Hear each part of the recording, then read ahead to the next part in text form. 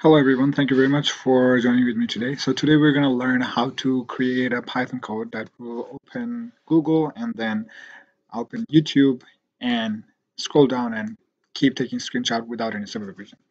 So we're going to use PyCharm, the IDE PyCharm for Python. So if you haven't used it, you should definitely check out if your code in Python. It's really convenient and easy. So let's first see what we're gonna do, what we're trying to accomplish here. So I'm just gonna go ahead and run the code and let you see what. So it opens Google, then selects a user, then types YouTube, and then the YouTube is open and it's gonna scroll down every 3 seconds. It's gonna scroll down once, take a screenshot, and then scroll down once and take a screenshot. So it's gonna do that for now. I have set it to 10 times, so it's gonna do 10 times. So you got the idea.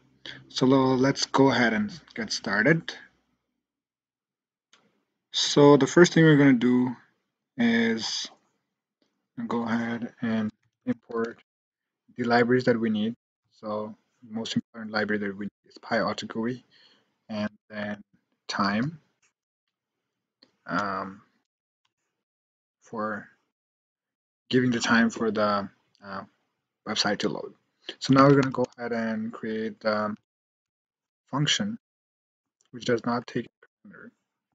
So first thing we want to do is we want to click on the Google icon that we have in our taskbar. So let's say we dot click, and we need to figure out the coordinates of the pixels that are there, which if we click, we need to figure out the coordinates so that our cursor can go there and click. So this one way to find out the coordinates is say pyautogui position, so which will print out the position. So let's go ahead and print out. So this will print out. So now we have to call the function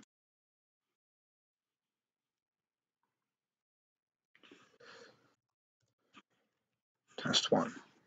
So now if we run, so we put the cursor there, and to run the function, we can use press at the same time Control Shift F10, which will run the code. And here we can see that we have the coordinates. That's 479 and 20 for 479 and 20. So 479, comma 20. So we're going to use this same method for whenever we need to find out a coordinate. And we're just going to use it, keep it as a comment so that we can use it whenever we can. So now it clicks on the Google icon. So now we have to give it a time so that it can load. So let's say time sleep in seconds. Let's say give it 2 seconds. No, I think 2 seconds. My computer a little slow. Then next thing we want to do is when it opens Google. So for me, I have to choose a user. I have multiple users, so I have to choose a user. So we're gonna again have to click here in this, like whichever user we want, and we have to find out the coordinates. So we're gonna go ahead and write the code for that. Click, and we're gonna find the coordinates the way we did previously. So I'm just gonna skip that part and go ahead and write the coordinates that I already have. So here we go. So the coordinates for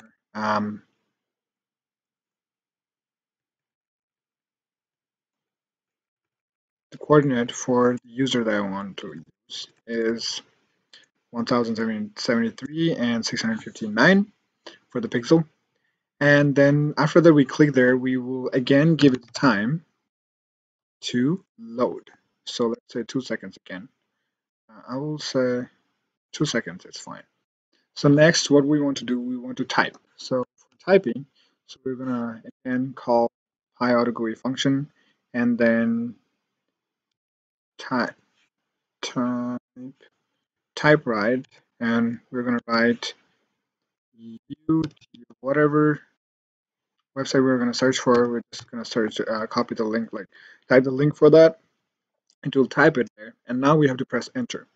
So pyautogui dot press, and to press enter, we just have to write enter the key enter. We just have to press enter key. So now let's try and run this and see what happens. Control Shift F10.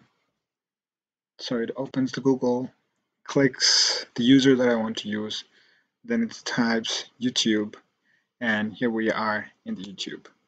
So now what we're gonna do is we're gonna use a while loop to create a code that will take screenshot every time. So it's gonna scroll down a little bit and then take a screenshot. It's gonna scroll down again and take a screenshot until a certain condition is met. So let's say while okay, we need to create a variable so that the condition can be met. So let's say x equals to 0. So it starts at 0. So x less than, say, 6. So that is 5 times. So when x less than 6, we want to do is we want to click. No, we need to give. Sorry about that. So we like once we press enter, our computer works really fast. When we use coding, it goes really fast. So we need to give it a time again, so that the YouTube can be like YouTube can have time to load. So I'm gonna give it 3 seconds to load, and then so that it's gonna go to the while loop. So now we want to click on the top left corner, where if we click, it's gonna scroll down. So use pyautogui click. So we need the coordinates. So I'm again just gonna go ahead and use the same method that I did, but I already figured out, so that I can take less time. So I'm just gonna use the coordinates I already have. So these are the coordinates to click on the bottom so that it scrolls down. So now with that so first thing we want to do is we want to take screenshot first. So it depends. Like if you're gonna scroll down and then take screenshot, or you're gonna take screenshot and then scroll down.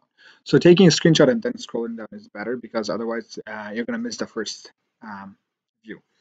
So we're gonna go ahead and take pyautogui dot screenshot, and in this parameter, it takes this function takes parameters. So for example, it takes the parameter of the parameter as the name of the file. So what we're going to do, we're going to create a string that will create the name for each file, each pictures, each screenshots that it's going to take. So let's say photo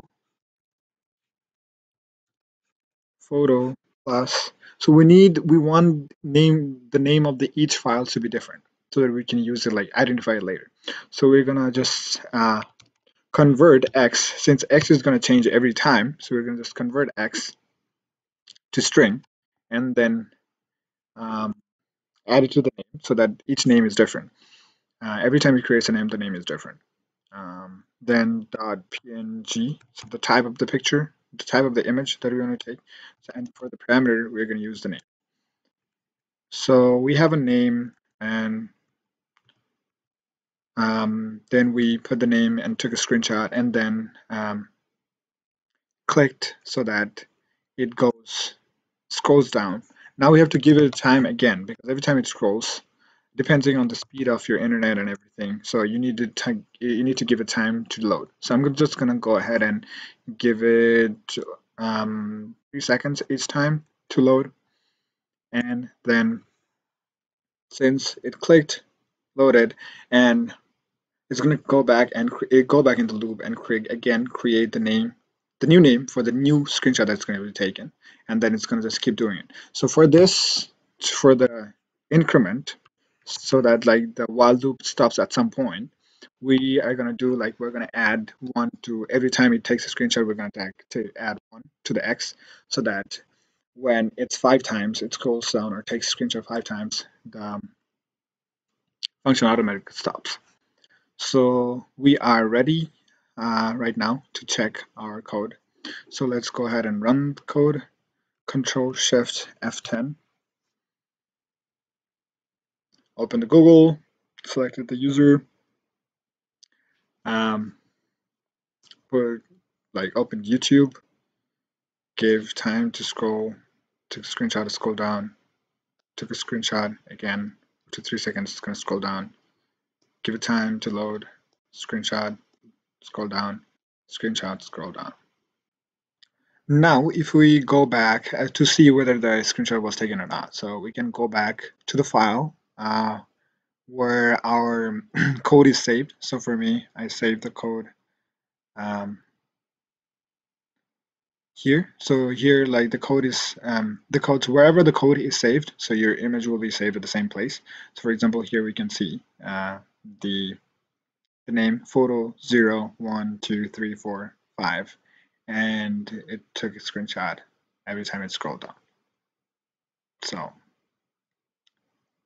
well, thank you very much for watching the video, and I hope it was really helpful. And do let me know, like, there are like many ways you can use this. Many ways you can use this to hack your life and hack your way to different resources. So, if there's any other question, do let me know in the comment section. And if there is any other topic that you want me to make a video about, do let me know. I'll be happy to.